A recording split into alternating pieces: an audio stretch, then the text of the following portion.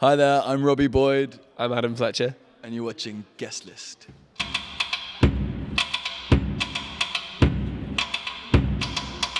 Sometimes I need a place to hide away, even though it may seem like a holiday. Everyone told me they believed I could, and I don't know where to go but Hollywood. Well, I can see the moon, but I can't see the stars, and I just want it all before it falls apart. I read you were discovered busking. Yeah, me and Adam kind of started out busking and kind of still occasionally do it to promote gigs.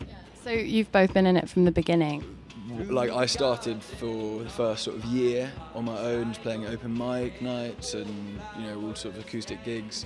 Then formed a band about 3 years ago, and then Adam came about sort of 2 or 3 months after that, I think, and then sort of kept honing the members that I thought were most suited to my sound and my songs. Sometimes I need a place to hide away. Who discovered you? I don't know, it's a difficult question. I mean, so many sort of influential people have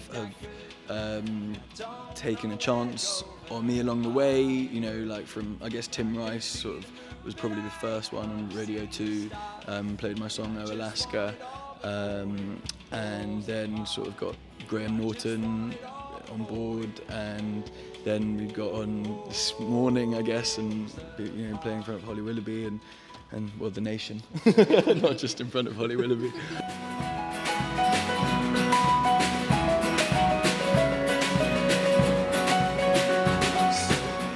You mentioned you're the songwriter. What's your process for writing a song?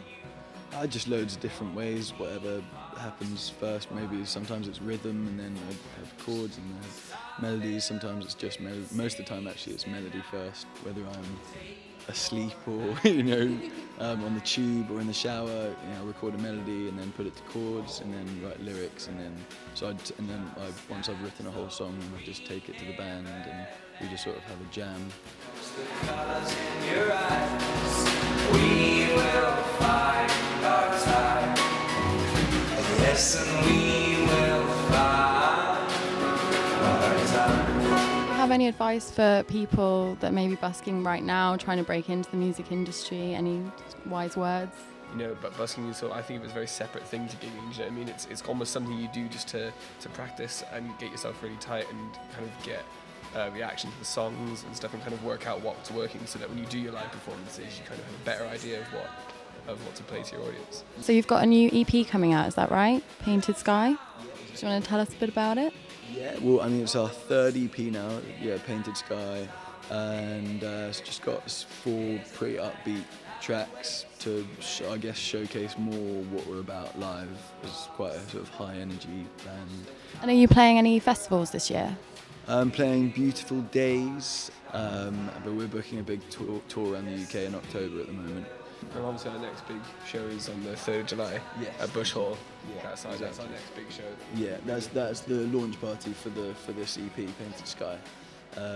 So yeah, come on down.